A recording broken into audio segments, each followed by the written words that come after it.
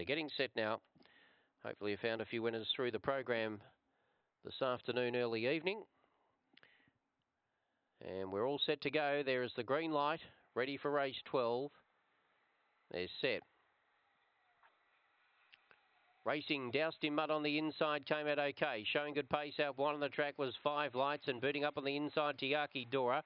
In the centre was Aladdin Prince, Farfella nearer, and back toward the tail was Mega Hazel. Around the corner, doused in mud, held the inside and kicked away by 4, and doused in mud is far too good by 4 lengths.